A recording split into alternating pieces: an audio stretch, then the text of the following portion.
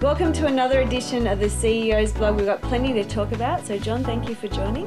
My pleasure. Let's talk about Kevin Pizzuto and Karen Crouch. They were involved in a car accident on Tuesday morning, and luckily they're both okay. Yeah, nasty accident. They are both okay. Karen is a bit battered and bruised, some fractures, broken ribs, so I understand.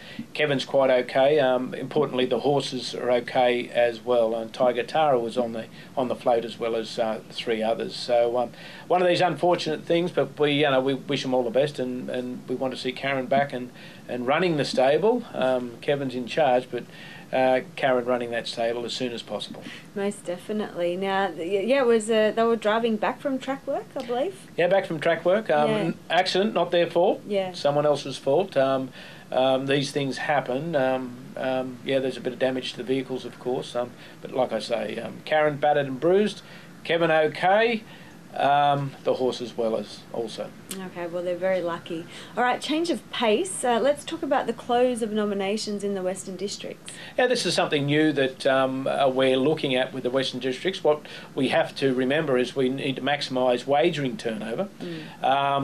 When we're getting more horses nominated for the Sunday meeting, which attracts less wagering turnover than the Wednesday meeting, Bathurst meeting being a really strong wagering turnover meeting, we need to have balanced fields in both places. We need 8 races in both places. So we're trying something different. We're closing those nominations at the same time, and we're going to balance out those fields as best we can. Of course, always looking at where participants really need to race. So what is the difference? The difference is that they're both 9:30 a.m. on a Thursday for the Western Districts only, and that'll be Bathurst. They're always on the Wednesday, and whichever Sunday meeting it might be, Parks or Dubbo. Yeah. Okay. All right. Well, yeah. See how that all turns out. Let's talk about. Well, we've only got a few more days till the end of the season. Yeah, a few more days, but already the Metropolitan season is finished. So congratulations to Shane Tritton and Lauren for their effort at the Metropolitan trainers. And, Lauren finished so close, second to Todd in the Drivers' Premiership for the Metropolitan Club Menangle. Great effort. Would have been. It's good to see Todd win, but it would have been a historic point had Lauren become the leading trainer and driver, albeit partnership, in that Metropolitan Premiership. Yeah, it was really close. Todd won with 45 wins. Lauren was next on 44, and Luke McCarthy third on 43. And Saturday night, they all got a win, and Todd walked away with the treble just to seal that premiership, which was good. So, yeah, we've only got another couple more meetings. Looks like Kerry and Turner's leading the charge in the state premiership, and Todd McCarthy in the state drivers' premiership. Yeah, well, Todd again, and well done to Todd, of course, but Kerry Ann, what a marvellous effort there. If there's a race meeting on and she can get her chauffeur, which is Peter Morris Senior, to drive the float there, they're off to Bathurst, they go to Newcastle, they go to Goulburn, they go wherever races can be won, and well done, Kerry Ann.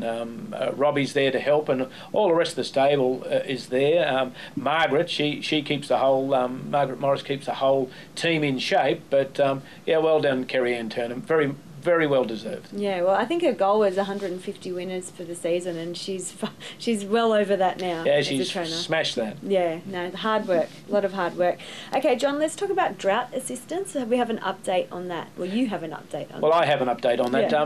The board deliberated on how we assist our stakeholders with the drought conditions that are prevailing best, and they've come up with a couple of pretty reasonable strategies, which I'm sure will help. It will help our stakeholders being able to access feed and fodder, and there's a couple of other things. We just have to sign off on those. We need to talk to other people within our industry, other stakeholders who could be affected by whatever these decisions are, to make sure that they are the right decisions. But certainly the board members of Harness Racing New South Wales are clearly looking at how we can assist with the breeding season almost on us, how we can assist there, and how we can keep our racing stock up to the mark where we get solid race meetings and race fields. So that will come out in the next couple of days. I wish I could tell you more now, but we'll certainly pass that on. So all participants should be well aware of checking text messages and other notifications via email that go out to them as to how we're going to assist with drought relief. Okay, all right, we'll watch this space. Absolutely. All right, John, have you got anything else for us for this edition of the blog? Not today. Not today. All right, well, it's a pleasure to have you here as always, and we look forward to next time. Certainly.